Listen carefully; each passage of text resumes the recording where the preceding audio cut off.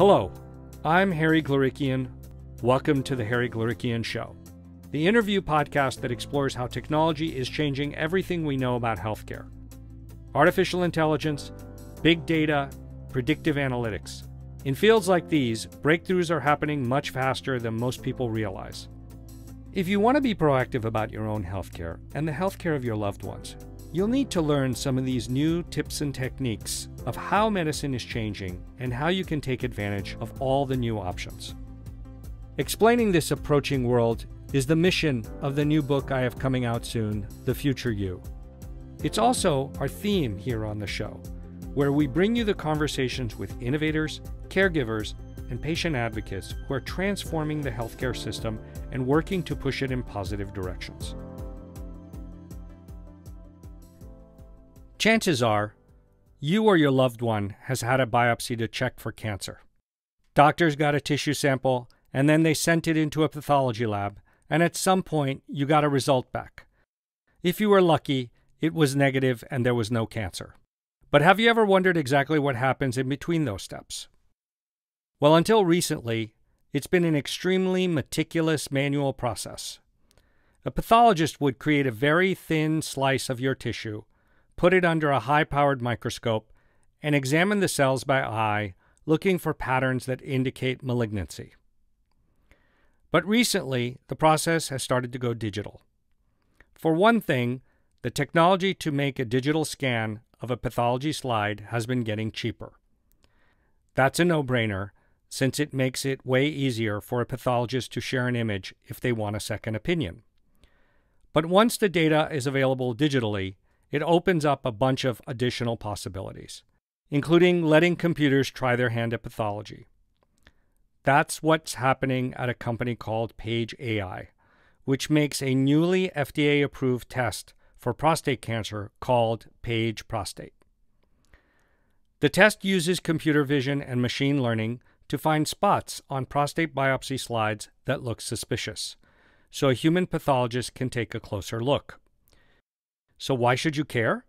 Well, in a clinical study that Paige submitted to the FDA, pathologists who had help from the Paige system accurately diagnosed cancer almost 97% of the time, up from 90% without the tool.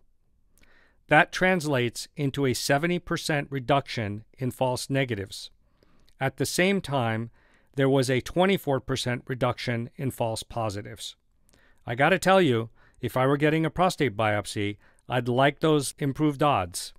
And it's a great example of the kinds of AI-driven medical technologies that I wrote about in The Future You, which is now available from Amazon in Kindle ebook format.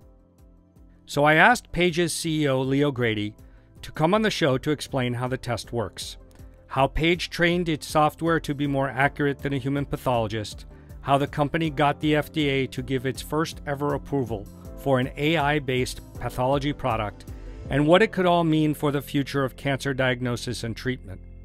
Here's our conversation.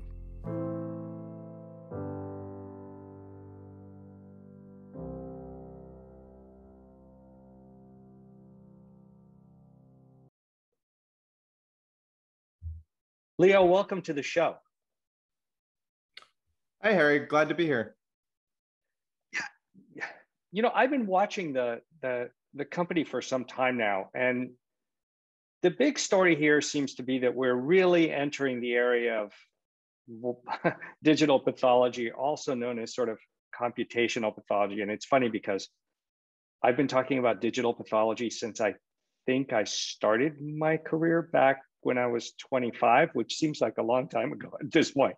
But for a lot of laboratory tests that we use, like it's usually done by eye. And now we can get a lot from sort of AI being assistive in this way. So keeping in mind that some of the listeners are professionals, but we have a bunch of sort of non-experts, could you start off explaining the term, maybe computational pathology, and summarize where the state of the art is, which I assume you guys are right at the cutting edge of it? Yeah, so I think it actually might help just to jump back a level and talk about what is pathology and how is it done today. So pathology is the branch of medicine where a doctor is taking tissue out of a patient through a biopsy, through surgery, and making glass slides out of that tissue, looking at it under a microscope in order to make a diagnosis. And today, all of that process of taking the tissue out, cutting it, staining it, mounting it on slides, then gets looked at under a microscope by a pathologist to make a diagnosis. And that diagnosis the pathologist makes is the definitive diagnosis that then drives all of the rest of the downstream management and care of that patient. When pathologists are looking through a microscope, sometimes they see something that they're not quite sure what it is. And so they may want to do another test. They may want to do another stain. They may want to cut more out of the tissue, make a second slide. Sometimes they want to ask a colleague for their opinion, or if they really feel like they need an expert opinion, they may want to send that case out for a consultation, in which case the glass slides are put in in FedEx and basically shipped out to another lab somewhere. All of those different scenarios can be improved with digital pathology, and particularly computational pathology and the sort of technology that we build at Paige. So in a digital world, what happens instead is that the slides don't go to the pathologist as glass. They go into a digital slide scanner. And those slide scanners produce a very high resolution picture of these slides. So, these are 1/4 micron resolution images that get produced of each slide.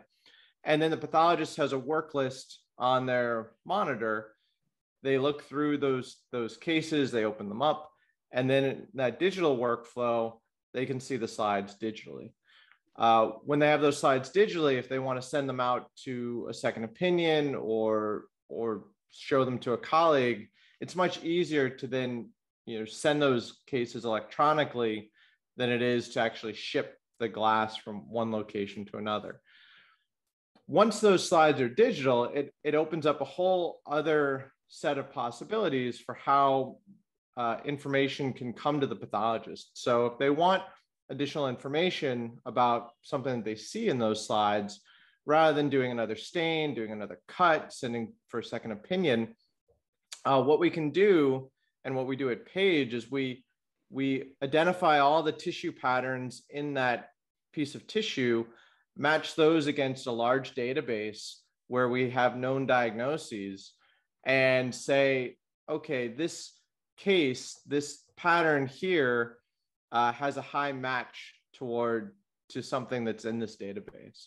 And by providing that information to the pathologist on request, that pathologist can then leverage that information, integrate it, and use it in their diagnostic process. And this is the product that the FDA just approved. Is the first ever AI-based product in pathology that is specifically aimed at prostate cancer and providing this additional information in the context of a prostate needle core biopsy.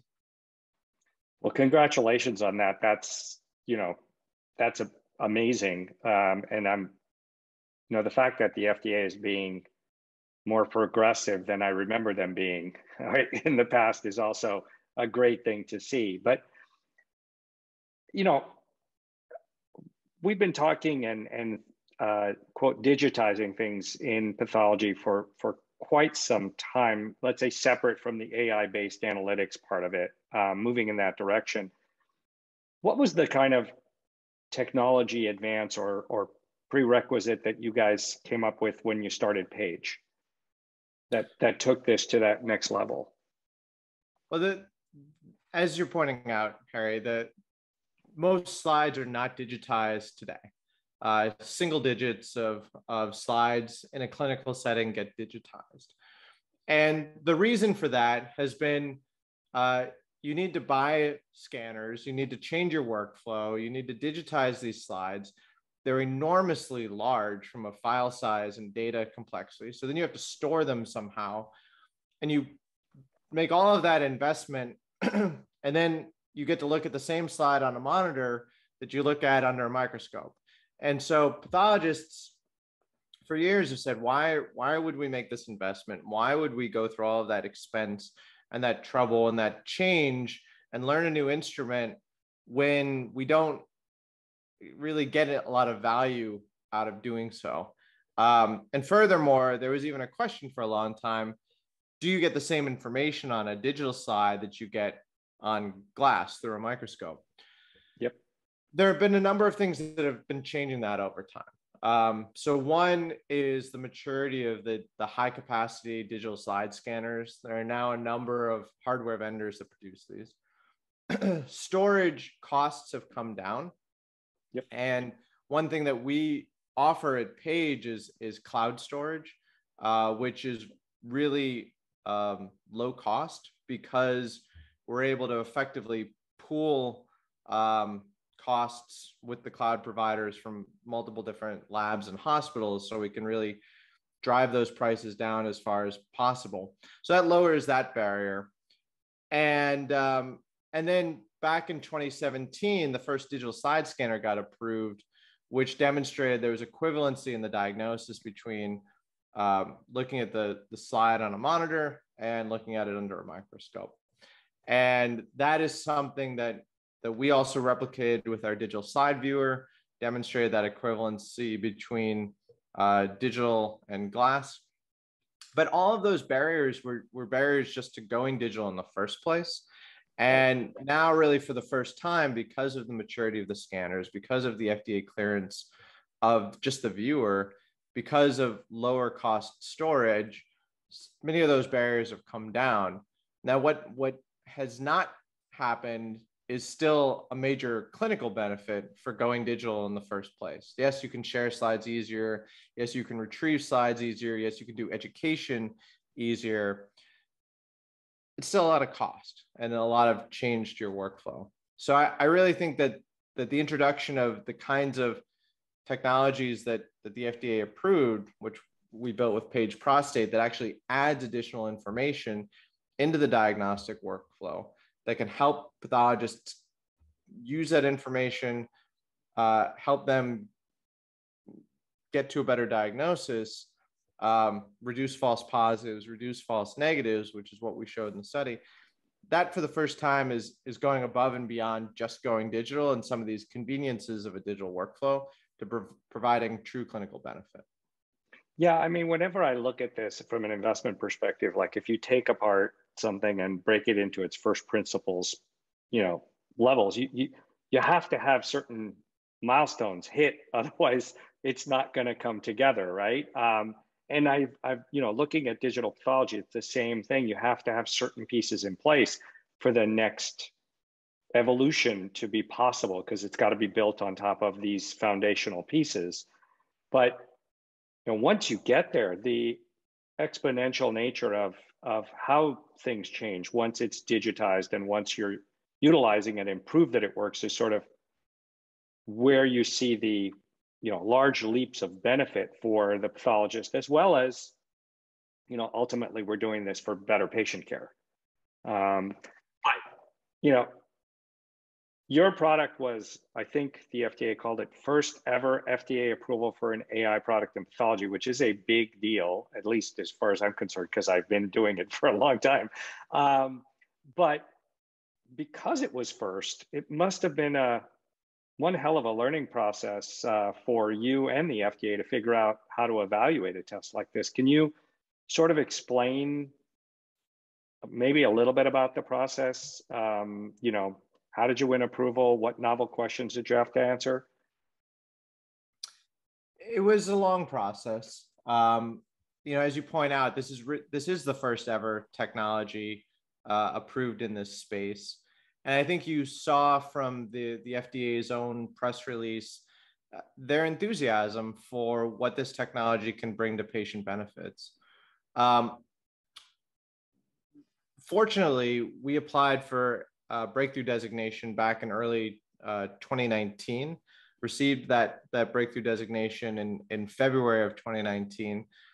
And as a result, one of the benefits of breakthrough designation is the FDA commits to working closely with the company to try to iterate on the study protocol, iterate on the validation that's going to be required in order to bring the technology to market. And so because of that breakthrough designation, we had the opportunity to work with the FDA in a much tighter iterative loop.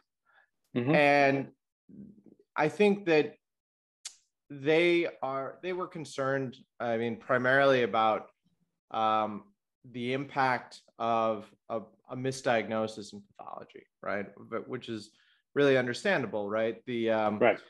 You know, their view is that yes, maybe in radiology you see something and you maybe aren't totally sure, but then there's always pathology as a safety net, you know, in case you ever really need to resolve a ground truth, you can always take the tissue out and look at it under a microscope.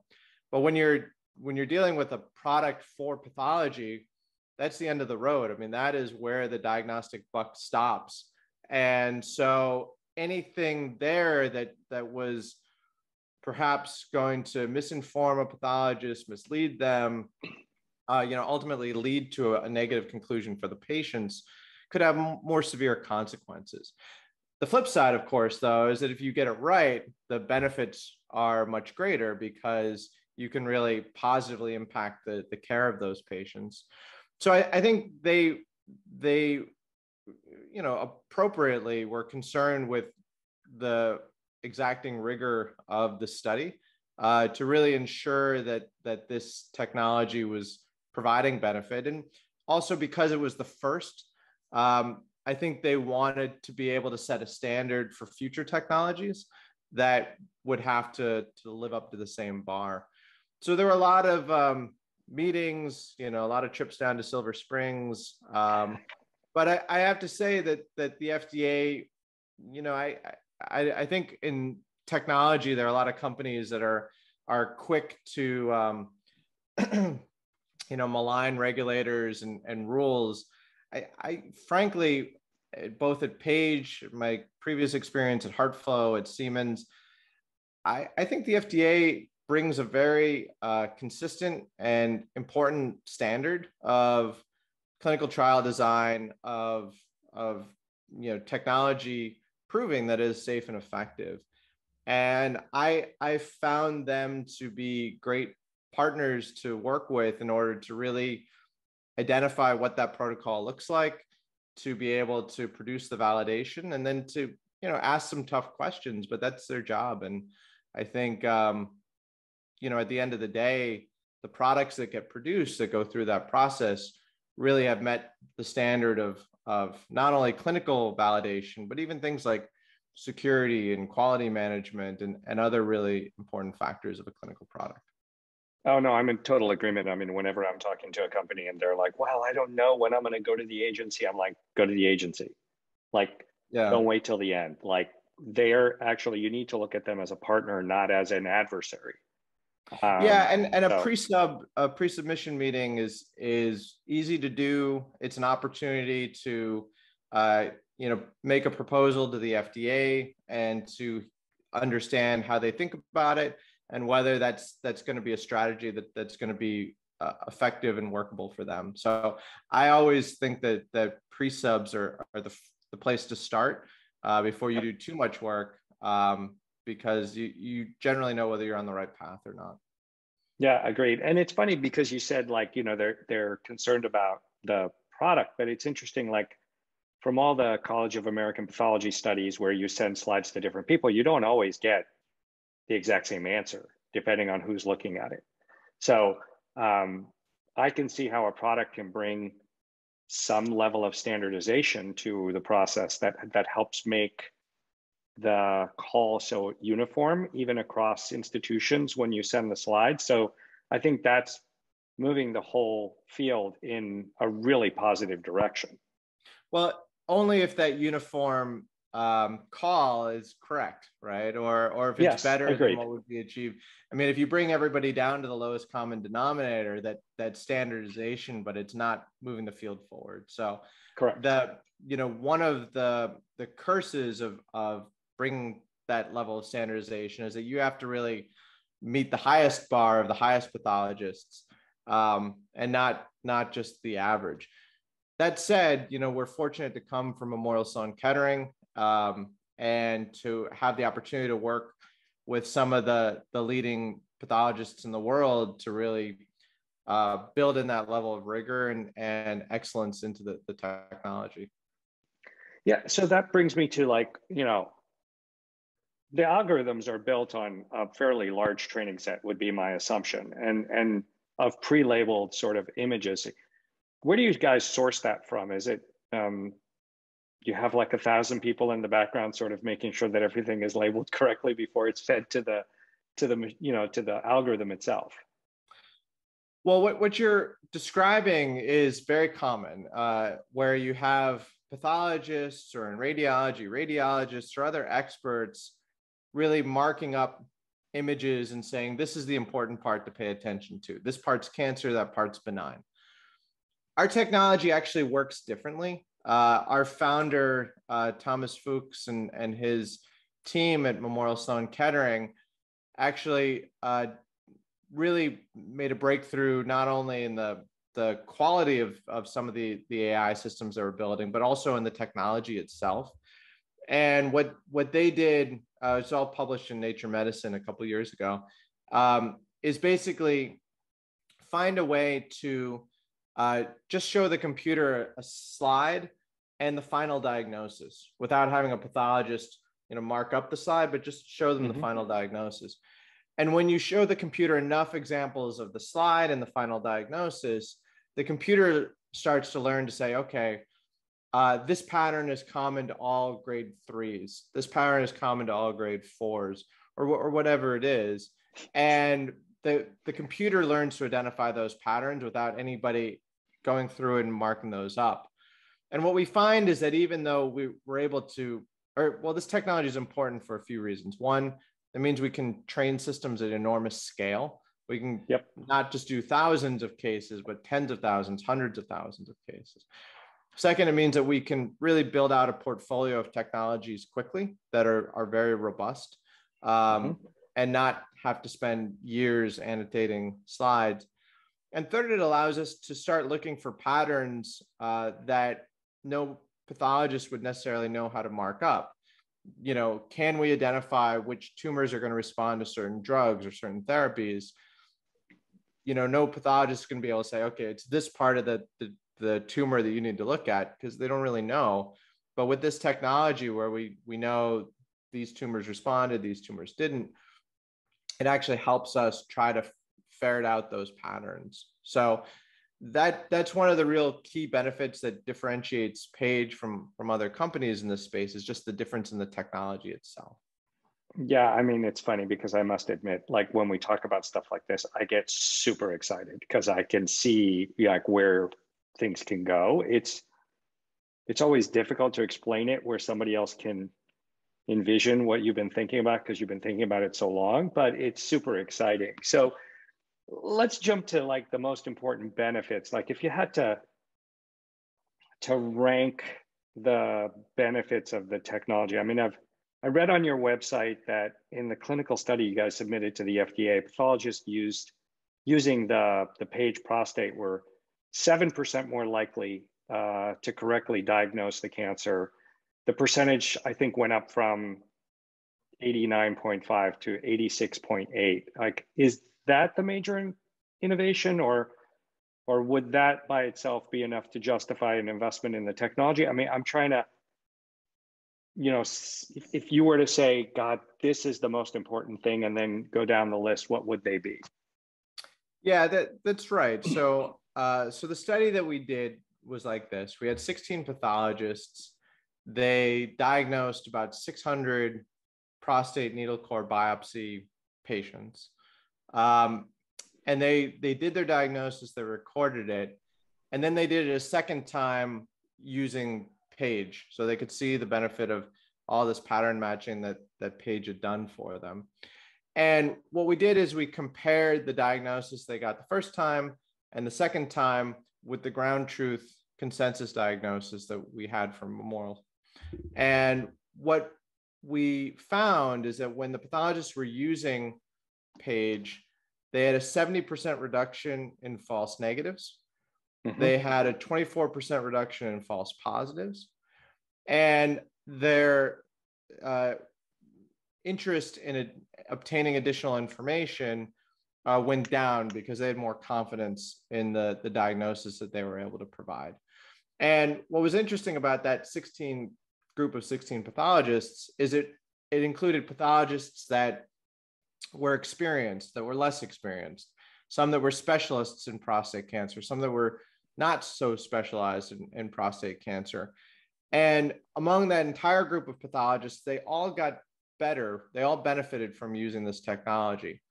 And what's more is that the gap between the less experienced, less specialized pathologists and more experienced, more specialized pathologists actually decreased as they all used the technology. So it allowed them to, like we were talking about before, actually come up to the level of the better pathologists, and even the better pathologists could leverage the information to get even better.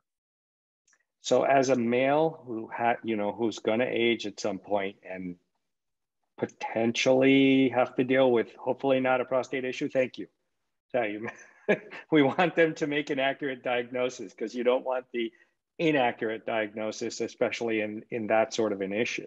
But what about the speed? I mean, you talk about that, it helps streamline the process and reduce turnaround time for patients.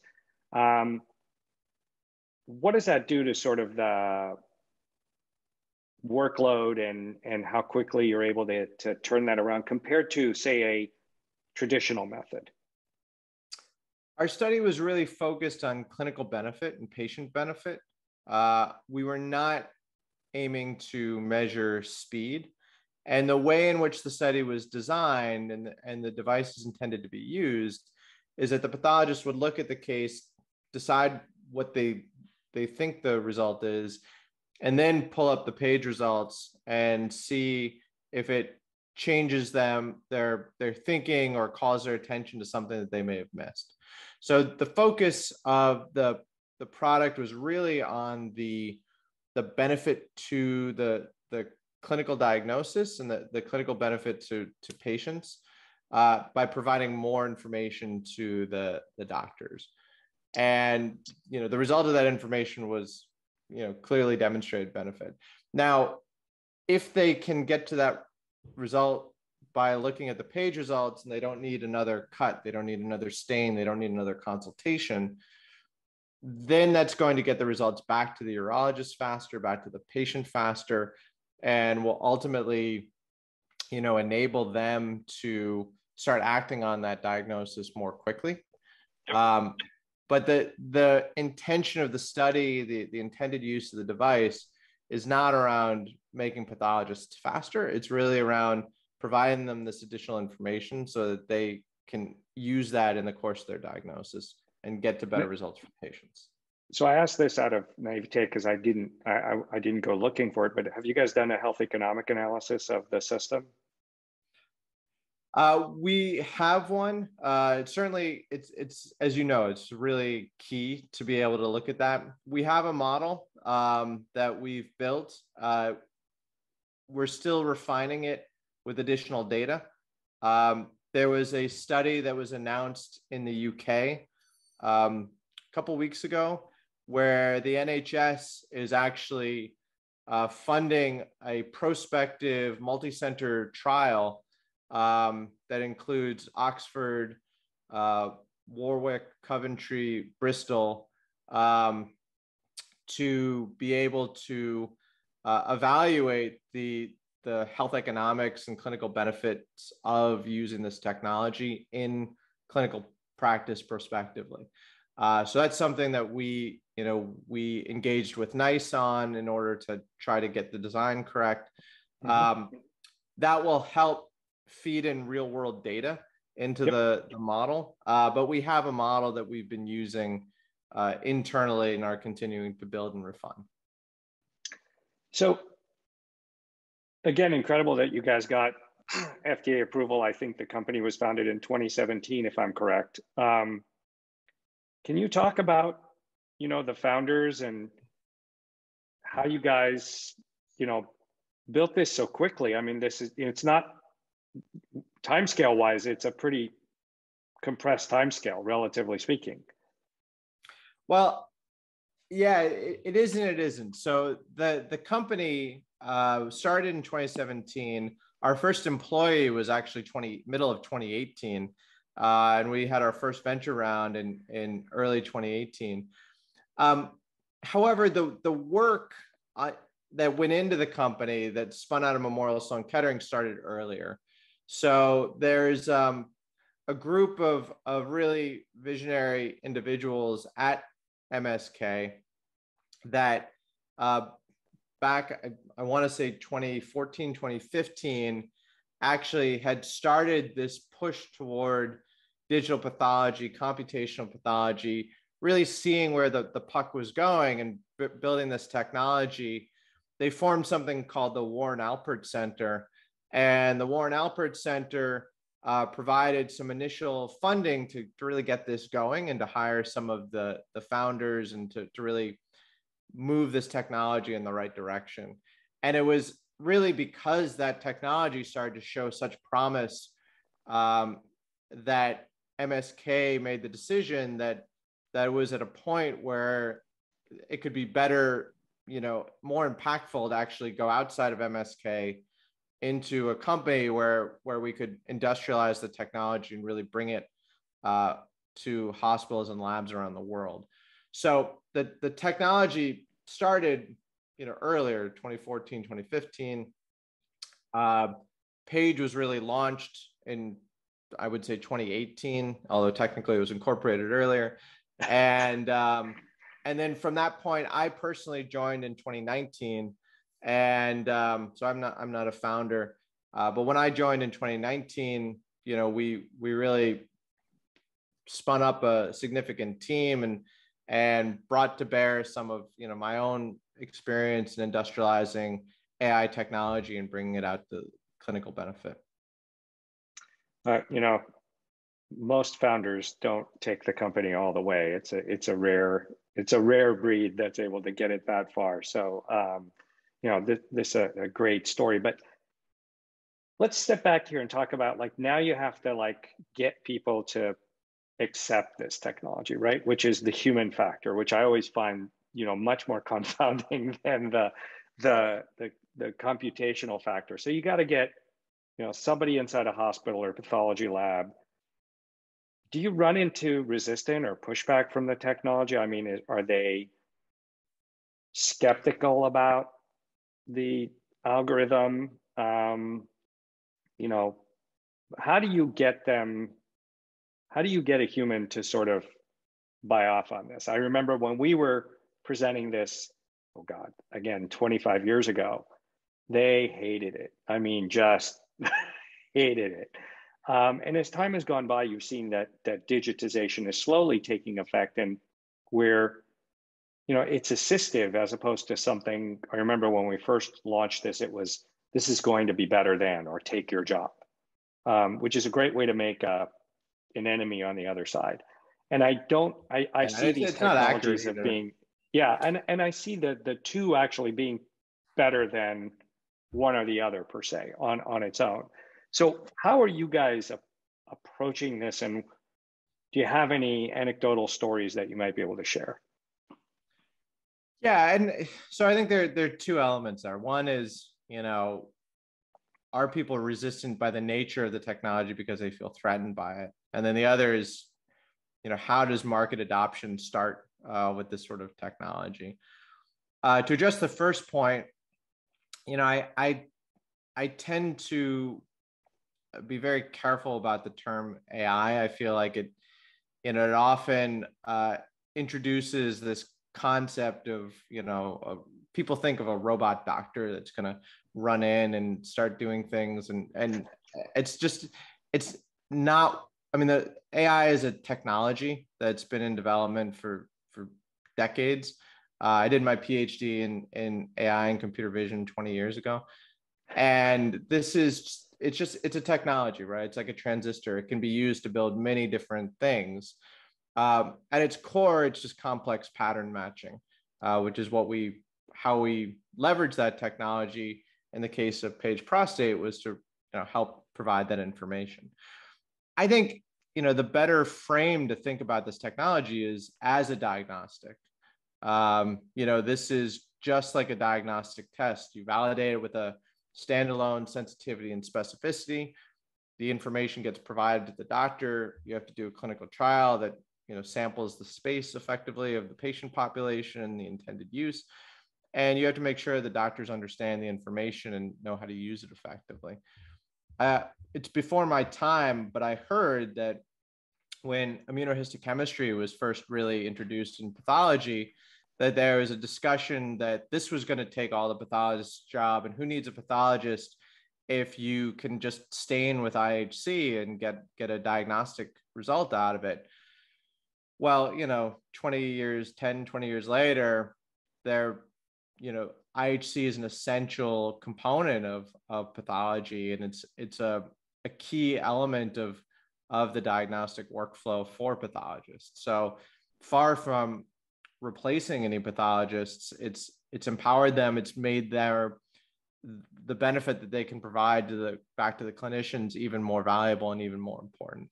And I think we're going to see a similar trajectory with this computational technology. Now, to your first question about market adoption, how people adopting this, I would say that, last week, I went to the College of American Pathology meeting, which was in person in Chicago. It's my first in-person meeting since COVID, so a year and a half ago. And I noted, and this was right after the announcement by the FDA of the approval for Paige Prostate. I noticed there was a marked shift in the conversations I was having with pathologists.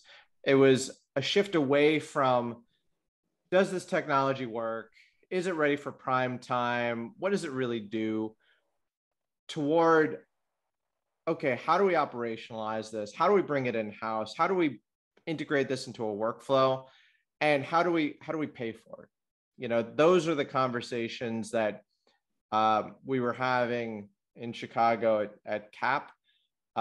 Not, does this work? Is it ready for prime time? So I do think that there is a marked understanding that the technology is real, that it works, that it can provide benefit. Now it's just a question of how do we operationalize and how do we, get it paid for? Because today there's no additional reimbursement for it. But again, with market adoption, there's there's the more adoption curve for anything, right? Yep. I mean, you've got your innovators and your early adopters, your early majority, late majority, and your laggards. And where I think we're at a stage where we've got innovators and early adopters that are excited to jump in and start leveraging this technology. And I think we're gonna get to your early majority and the late majority over time. It's always going to be a process.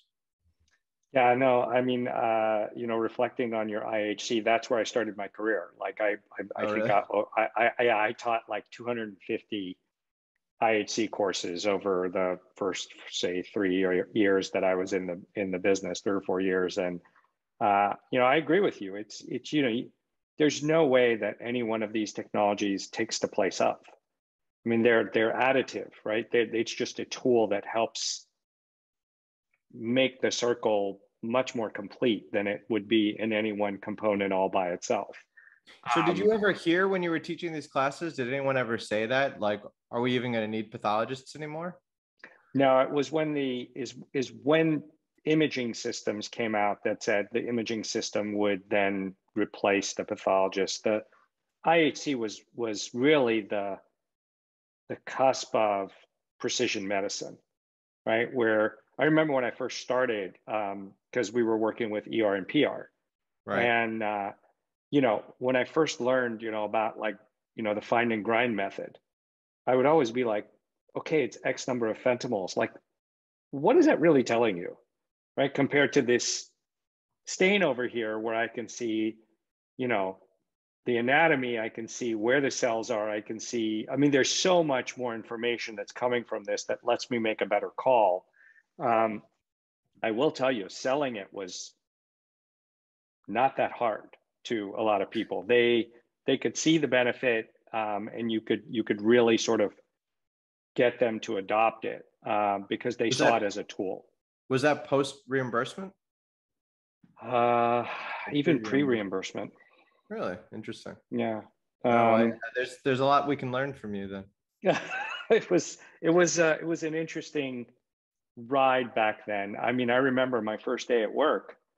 My boss comes to me and says, "By the way, you're going to give a talk in Arizona in 2 weeks." And I was like, "What do you mean I'm going to give? Who am I giving to give a talk to?" He goes, "Oh, you got to give a talk on the technology and how to use it."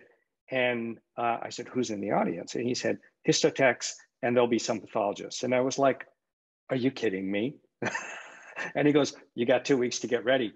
Oh my God, I was cramming like crazy. I was in the lab. I was doing all the different types of assays that we had available. And, you went out there, and I learned very quickly, like, the show must go on. Like, you got to get out there and you got to do your thing.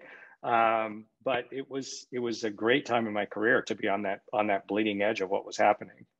So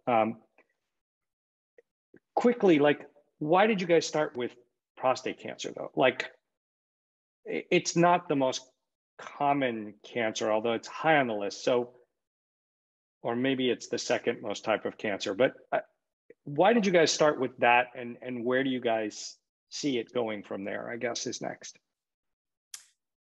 Well, the decision of how to rank the different opportunities for, ultimately we believe this technology can benefit really the entire diagnostic process, no matter what the question is in pathology. However, we did have to prioritize, right? And the elements of where to start, right? The elements of prioritization had a few factors. So one factor was how prevalent is the disease, right? I mean, as you know, prostate cancer is one of the big four. Second, is there a lot of tissue? Is there a lot of benefit that we can provide? Today with prostate cancer, a man of a certain age goes in, gets a PSA test, it's high.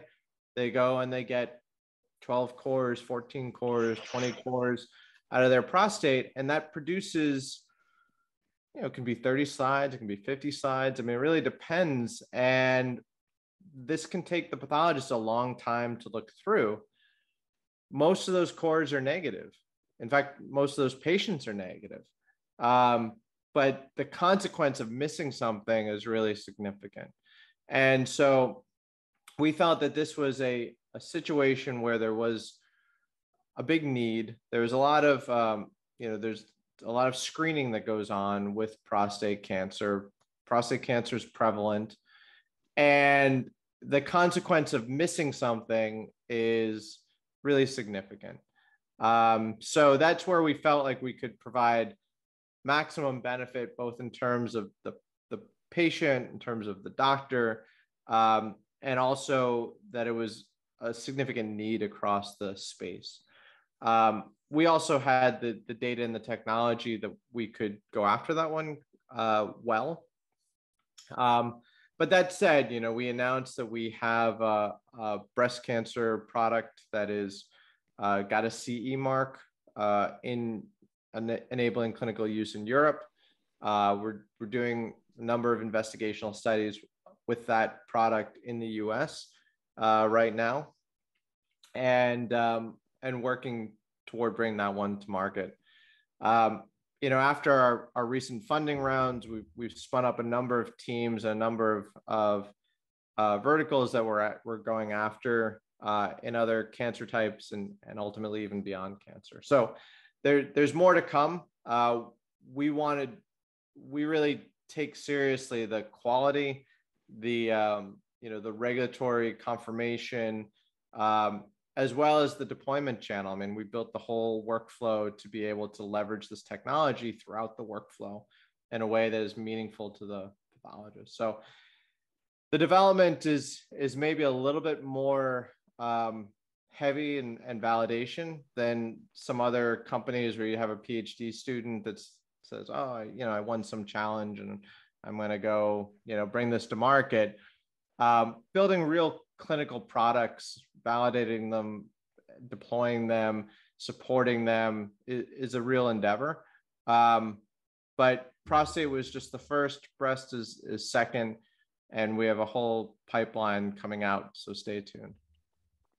So before we end here, I want to just tilt the lens a little bit towards the consumer and say, like, you know, why would consumers like show interest or at least be aware that these things are coming? Because I always feel like they're almost the last to know, or they just don't know at all. But, you know, in the future, you know, with technologies like this, do you see it identifying tumors sooner, faster, more accurately, or, you know, will it help increase survival or help us find better drugs? I mean, that's, I think, what people are really, if you went down one level from us, of the people that are affected by this, those are the sorts of things they'd want to know. Well, I think, you know, a useful analogy is what happened with the Da Vinci robot. You know, when it was necessary for a patient to get prostate cancer surgery, they often chose centers that had the Da Vinci robot. Why? Because they believed that they were able to get better care at those centers. And it's not because the surgeons at the other centers were no good. It's because the Da Vinci added elements of precision and standardization and accuracy that could be demonstrated that would enable the patient to feel more confident they're getting the best treatment at those centers. So as I think about Paige Prostate and you know, ultimately the other technologies that we're bringing to market beyond that, I would imagine that from the standpoint of the patient, they would want the diagnosis done at a lab where they had access to all of the available information, all of the latest technology that could inform the pathologist to get the right answer, right? So would you want to go to a lab where the pathologist had no access to IHC? Would you want to send it to a lab where the pathologist had no ability to do a consultation? Do you want to send your sample to a lab where the pathologist doesn't have access to Paige? I think in the future, the answer is going to be no. And I think that we're going to see ultimately insurance companies and Medicare recognize that those labs are able to provide better care to patients and are going to encourage them and incentivize them to adopt these technologies. So, you know, ultimately from a patient standpoint, they want to choose centers where they're going to get the best care, they're going to get the best diagnosis. I think one of the exciting elements of digital technology is that not everybody's able to go to Memorial Sloan Kettering. Not everyone's able to go to MD Anderson or Mayo Clinic. I think the opportunity with digital technology is to really increase the accessibility, increase the availability of these diagnostic tools that can really empower and enable pathologists in many parts of America as well as beyond to really get to better results for their patients. And ultimately, you know, every patient cares about getting those results accurately for themselves and for their loved ones. Yeah, I mean, I'm always explaining to, you know, to different people, like once you digitize it, like there's so many opportunities that may open up to make things better, faster, easier, more accurate, and even start to shift the business model itself of what can be done and where it can be done. So it's a super exciting space. And thanks for taking the time. It was great to talk to you. I mean, I don't get to talk to people in pathology all the time anymore. I'm sort of all over the place, but it's near and dear to my heart, that's for sure. Well, thank you so much, Harry. We're so excited by these recent developments with the first ever FDA approved technology in this space, and you know, really excited to help roll this out to labs and hospitals around the country and around the world to really benefit those doctors and patients. Excellent. Well, I look forward to hearing about the next FDA approval. Working on it. Look forward to telling you. Thanks. All right. Thanks so much, Harry. Bye-bye. All right. Bye.